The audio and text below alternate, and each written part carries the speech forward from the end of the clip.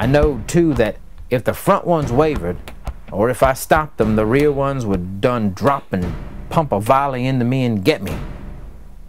Then I returned to the rifle and kept right on after those machine guns. I hollered to them to come down and give up. I didn't want to kill anymore and I had to.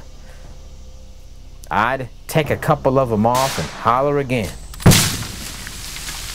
Faced with his growing losses, the German lieutenant commanding the unit called out in English to York, offering their surrender.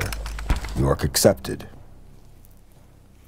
As a memorial, in the French village of Châtel-Chehery, states, armed with a rifle and pistol, he silenced a German battalion of 35 machine guns, killed 25 enemy soldiers, and captured 132.